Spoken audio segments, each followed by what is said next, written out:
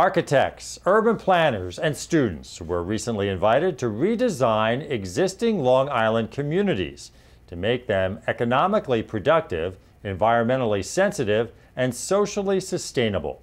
And they were told they weren't limited by preconceptions about what's possible. Well, the results are now in, and J.B. Biunno reports on the plan of one of the finalists, who's from New York Institute of Technology. Nassau and Suffolk counties are made up of suburban communities, and at the Long Island Index Build a Better Burb competition, architects, urban designers, and students submitted their ideas on how to improve the quality of life here.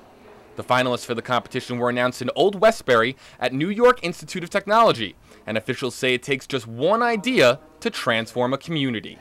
Competitions like this are so invaluable because it puts all the ideas on the table, and it's the first step in making that sort of change. Officials here from the competition say that the 23 finalists were selected from 212 submissions from 30 different countries across the globe. But this top submission was one of two that came from right here at the New York Institute of Technology. That's really the purpose of this competition, is to figure out a way how can we think about the future in a more productive way. Tobias Haller is an assistant professor at NYIT's School of Architecture and Design, and his idea was based on economic sustainability. And equal areas of nature and man-made, 100% renewable energy, mostly from a long wind farm along the whole South Shore, 100% local food production in high-density hydroponic farms.